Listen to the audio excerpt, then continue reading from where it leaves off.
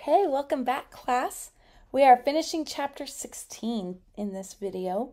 We're going to go through a few other things that our body does to help avoid infections. One of those is interferons. I love interferons. I think they are just a genius way that our cells can work together to protect our bodies. So interferons will interfere or inhibit viral replication. We don't want viruses growing in our cells. We want our cells to grow and be healthy and do what they need to do. So these interferons will stop a viral infection from happening. However, interferons are effective only for short periods of time. They can cause side effects when they're injected.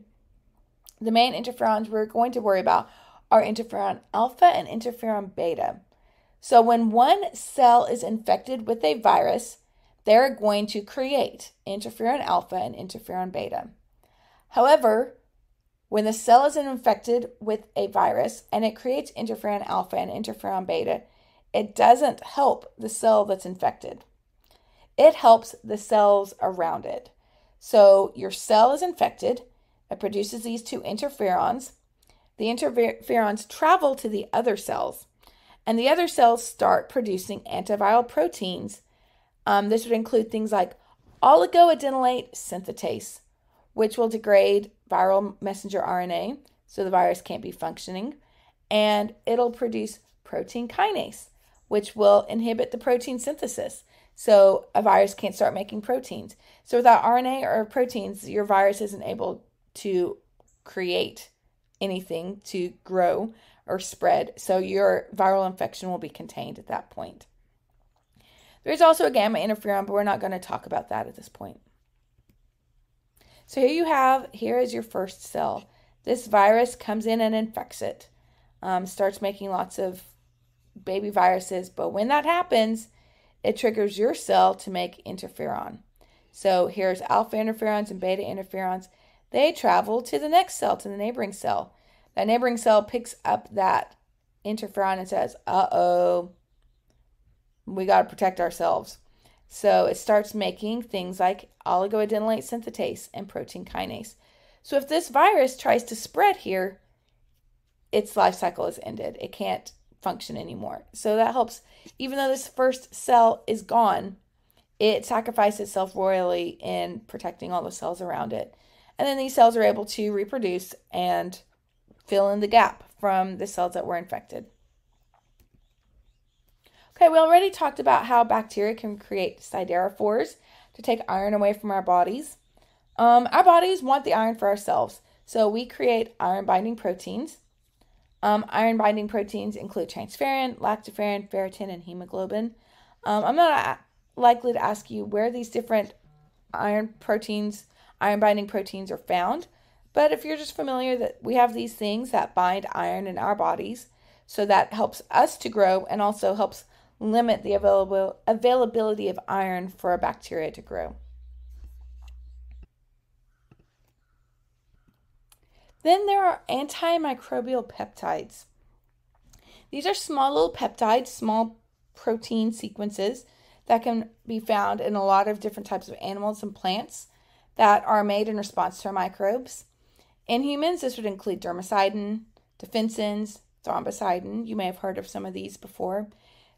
These antimicrobial peptides have a broad spectrum of activity, but microbes have not really been able to develop much resistance to them, and they function over a wide range of pH. Immune systems can be affected by some different factors. One of those would be genetic resistance. Just different genes, people with different genes have various levels of being susceptible to different diseases. So an example would be people who have sickle cell, which is a type of genetic difference. They are more protected against malaria. At different ages, people who are very young, so less than like 2, and the elderly, older than 65 or 70, are going to be more susceptible to disease. And also observing healthy protocols. So if you are eating a diet that is rich in fiber and vegetables compared to a diet that is just lots of simple sugars and fried foods. If you are a smoker or not a smoker, someone who is engaging in safe sex practices or someone who is not.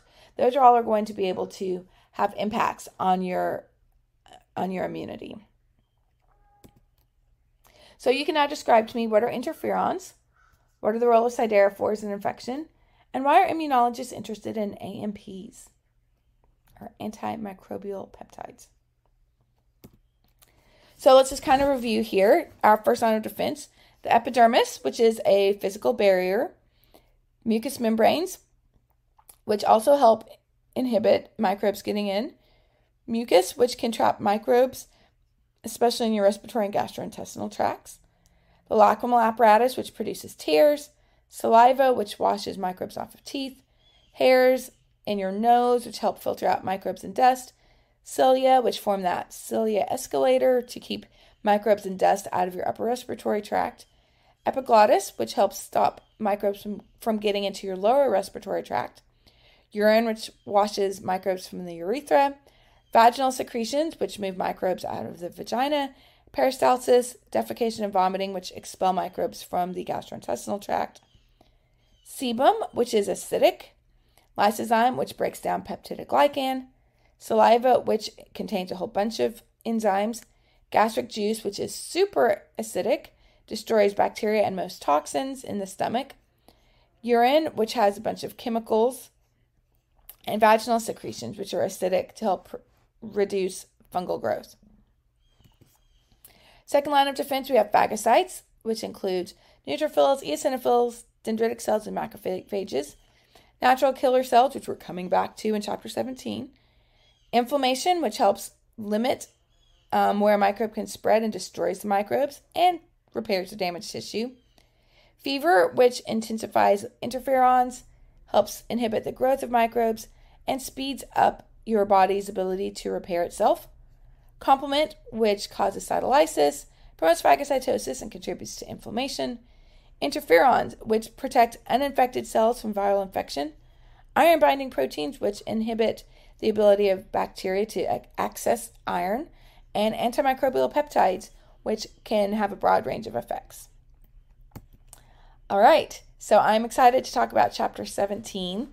Some of my favorite parts of the immune system are in chapter 17. I think natural killer cells are probably my favorite cells. So I look forward to coming back and talking to you in our next chapter. I'll see you later, and always let me know if you have any questions. Bye.